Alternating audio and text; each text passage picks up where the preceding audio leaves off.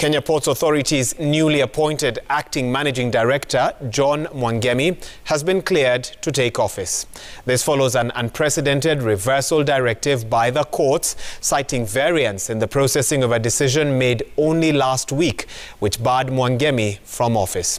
In a ruling made on Tuesday, Employment and Labour Relations Judge Byram Ongaya said that orders handed down to the port agency did not match those in the court's possession.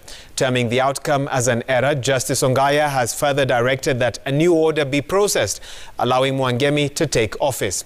Mwangemi, who was only appointed to the post last week, faced immediate opposition, with the Commission for Human Rights and Justice terming the appointment as secretive and illegal. He is now expected to replace Rashid Salim, who is also held ranks as KPA's interim chief executive.